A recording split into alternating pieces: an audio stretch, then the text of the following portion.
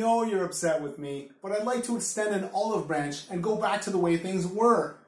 Extend an olive branch? What does that mean?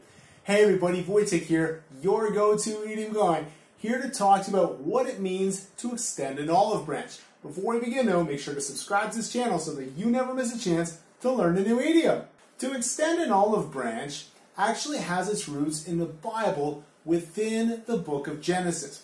When a dove brought an olive branch back to Noah's Ark, it was a sign that the flood had ended. From then on, to extend an olive branch became an ancient symbol indicating the willingness to bring conflict to an end or conclusion. Olive trees take years to mature and bear fruit, while war is often very hard on olives as they can't be nurtured and new trees can't be planted by people. So when somebody offers an olive branch, it means that they are tired of fighting and would like to make amends.